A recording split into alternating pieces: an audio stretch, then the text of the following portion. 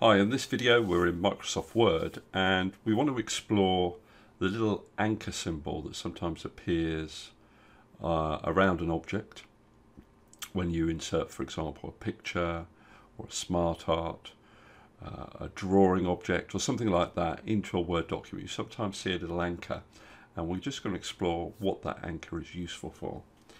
Now, by default, if you insert a picture or a clip art into the document, you don't see an anchor. The anchor only appears when the object's actually floating over the text. Now, by default, when you put a picture into a document, it's actually inserted in line with text, so it's almost as if it's another character or another letter within your paragraph. Now I'm in Word 2013, and that gives me the option to wrap the text in a specific way. In your version you may need to find another menu for this, but for example I've got various wrapping options. I've got square. Now as soon as I do that, you can see the little anchor pops up. Now if I point my mouse pointer over that anchor, it tells me that the selected object is anchored to the text at this location in the document. So what the anchor tells me is that this picture is anchored to this paragraph. Now what that means is if I move this paragraph, this picture will move with it.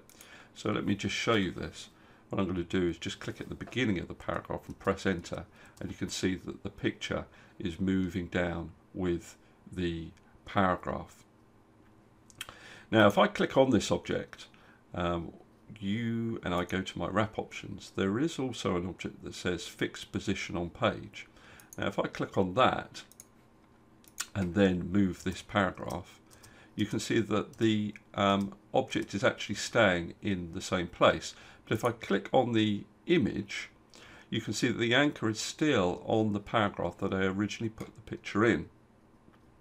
So the object is still anchored to the paragraph, and if I move this paragraph to another page, you can see that the picture also moves with the paragraph. It's in the same position on the page as on the previous page, but it's moved with the paragraph because it's anchored to it. Now I'm just going to undo that to take us back to where we were before. Now there is another option that you should know about with anchoring. I'm going to go back to this button here, and I'm going to go down to see more, and there is an option here called lock anchor. Now if I click on OK and I move this object around, you can see that the anchor has stayed in the or to the left of the paragraph that the image was originally in. So that means if I move this paragraph that this image appears to be in, the image stays where it is because it is in fact anchored to this paragraph. Now I'm going to undo this again so it isn't anchored, and I'm going to show you what happens if the image isn't anchored to the paragraph, as in it's not locked to the paragraph. Now if I move this image down, you can see that the anchor moves to the next paragraph. If I lock it,